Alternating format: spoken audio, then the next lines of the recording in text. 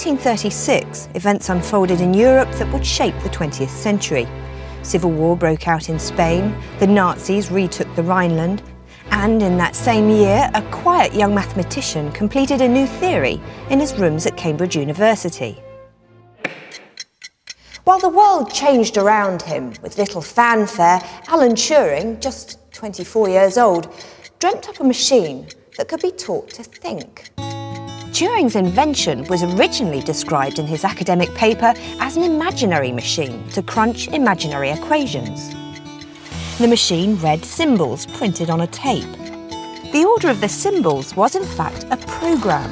The machine understood this program by referring to an internal table setting out what the function of each symbol was. No tea breaks, no pens running out, no human errors. Slowly but surely, the machine could do incredibly complicated calculations with an infinitely long tape to work on and endless time to do them in. It then produced the result as a new set of symbols. Alan Turing's search for a thinking machine began when he realised that those symbols in his machine didn't necessarily have to mean numbers. They could in fact mean anything at all. Problem solving, ideas, emotions even. Anything that could be converted and written down in symbols could be carried out. And not by different machines. All of them could be achieved within this same machine.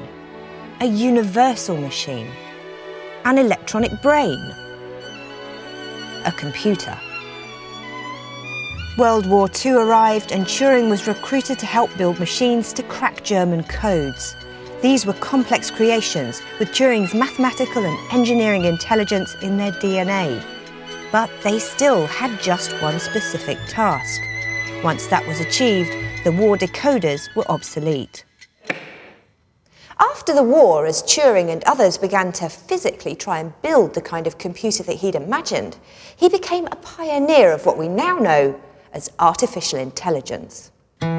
He was convinced these computers would be able to take on tasks we couldn't achieve ourselves and make life better. Turing described them as children. But Turing wasn't thinking of the humanoid robots of science fiction that people feared would take over the world. Computers to him were like humans because they too, as with children, could learn from us, their instructors. Could you say a machine has intelligence? Yes, said Turing. A child, when given knowledge by a teacher, isn't told that knowledge doesn't belong to them. Against a lot of confusion and paranoia, Turing tried to make people realise that it was up to us to become better teachers, and so set this new technology free. Replicating the brain, creating self-learning emotional intelligence is still proving an immense challenge for us, but we're slowly understanding more and more.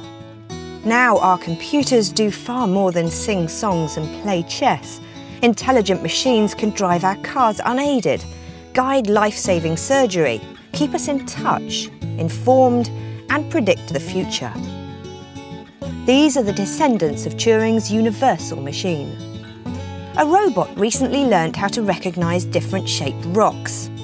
It began life with a young man hunched over a desk in Cambridge.